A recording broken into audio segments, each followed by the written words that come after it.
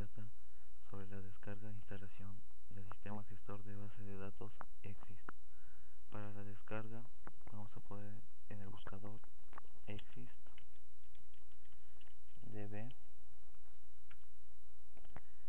Nos vamos a la página principal,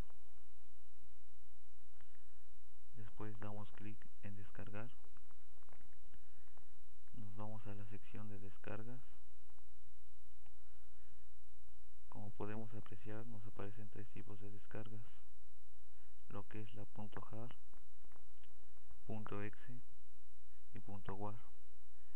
Vamos a descargar el .exe, le damos clic, esperamos los 5 segundos para que se inicie la descarga, le damos guardar. Aquí yo ya lo tengo descargado, por lo tanto le voy a dar cancelar.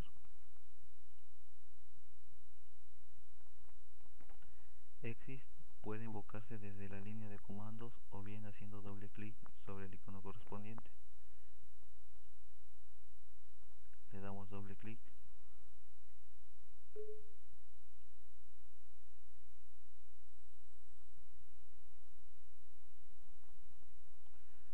Esta es la página principal de instalación de Exist. Le damos Next. Se nos pide la ruta donde está instalado JDK de Java. La buscamos.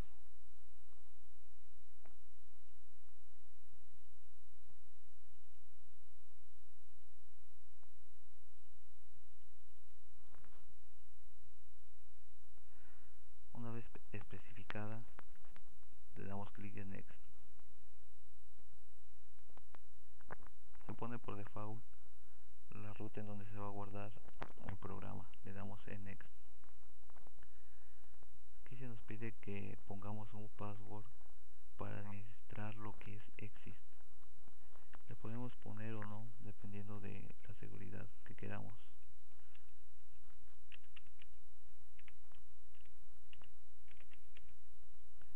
Le damos en Next. Le damos en aceptar para confirmar. Aquí dejamos habilitadas esas tres opciones y le damos en Next. Aquí nos marca el espacio que va a requerir. Esperamos a que transcurra la instalación.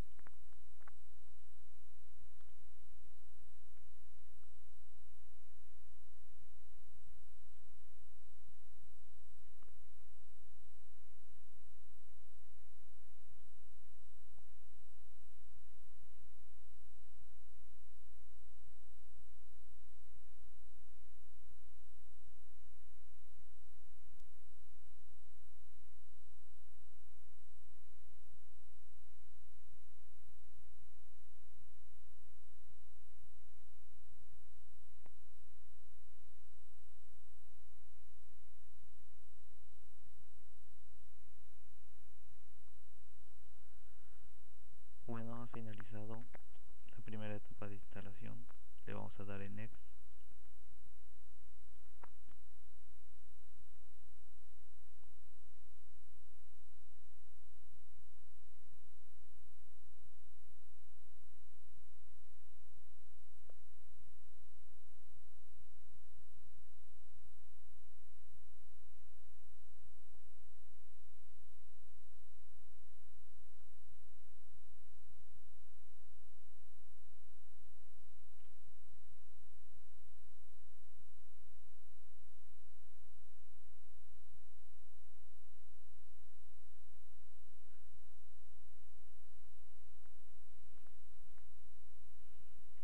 Como pueden ver, es un poco tardada la instalación.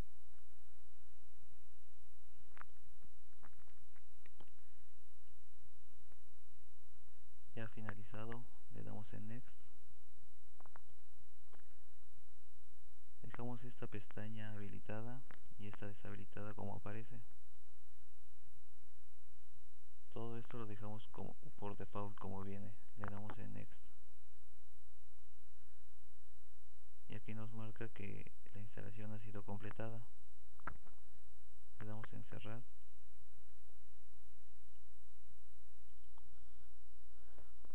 Continuando con el video, buscamos la carpeta donde está guardado exist. Damos clic en exist-db.avi startup.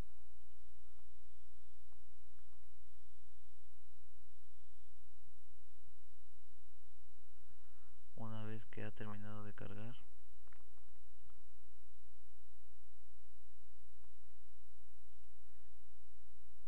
regresamos a donde está guardado exist, pero ahora le damos a exist client.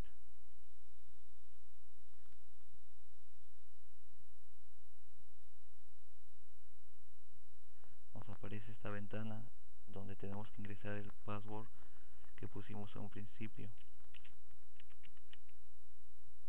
Le damos clic en aceptar.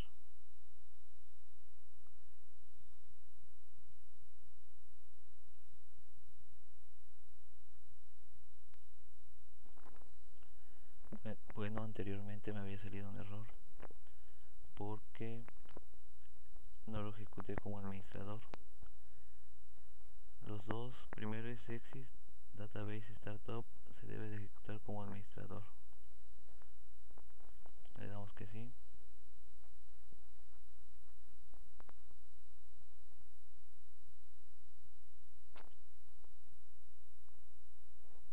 Una vez terminado de cargar, nos vamos a la carpeta y damos en exist client, le damos a ejecutar como administrador. Aceptamos. Ingresamos la contraseña. Le damos en aceptar. Como pueden ver, ya apareció la ventana principal de exist. Una vez estando en la pestaña principal de exist, nos vamos a la página de internet de donde lo descargamos. En la parte izquierda nos vamos a admin.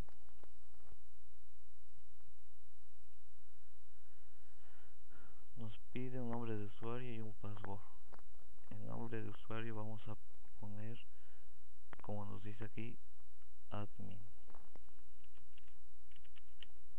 Y en password, el password que hayan puesto para administrar exist. Si no pusieron, no es necesario. En mi caso sí puse. Le ponemos enviar consulta. Aquí nos muestra el estado del sistema. La versión de exist que tenemos, que es la 1.4.1, en donde está alojado el sistema operativo, que es Windows 7, la plataforma de Java, en donde está alojado el JDK, la memoria y más datos. Entonces nos vamos a lo que es ejemplos. Habilitamos las dos pestañas de XML y base de datos mundial. Le ponemos importar archivos.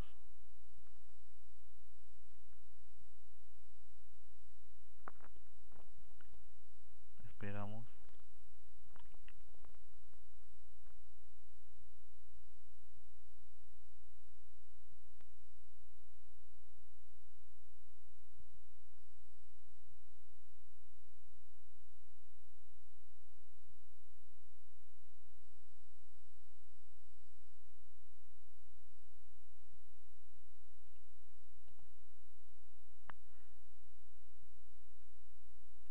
Aquí nos indica que se han creado las colecciones que hemos descargado.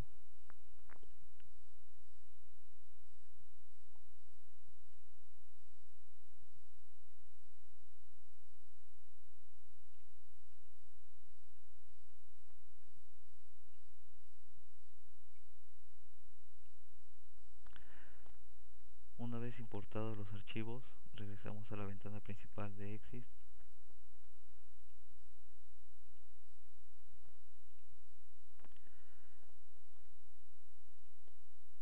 Le damos en refrescar y como podemos observar, aquí aparecen las demás colecciones que se han agregado. Continuando, aquí tenemos las colecciones que están en nuestra base de datos. Podemos abrir una y ver que tiene los archivos XML. Abrimos uno, son de los que se cargaron a un principio. Aquí está todo el código. Estos son de los que se generaron y se subieron estando en la página principal.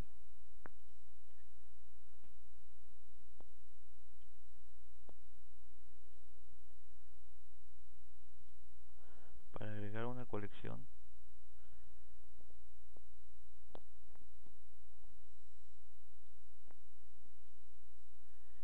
se va uno a la parte inferior.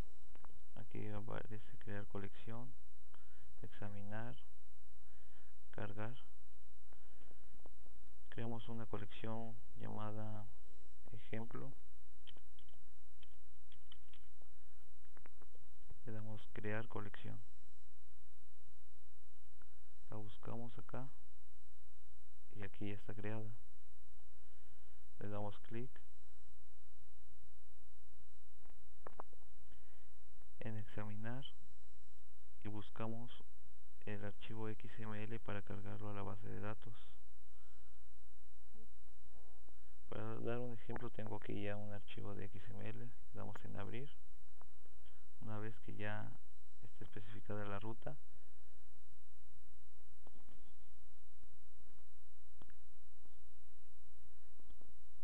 le damos para que lo suba a la base de datos. Podemos comprobar yendo a la ventana principal de Exist. Le damos, si nos fijamos, aquí todavía no aparece ejemplo 1. Le damos a actualizar y aquí ya aparece lo que es ejemplo.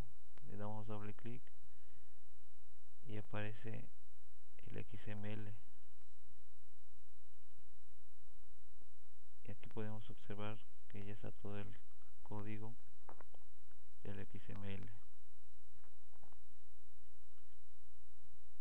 Bueno, pues esta es una muy buena herramienta, un buen gestor, es libre, solo que hay que tener que actualizarlo conforme van saliendo las nuevas versiones. Esta es la 1.4. Por el momento es todo, espero que les haya gustado y que les sirva.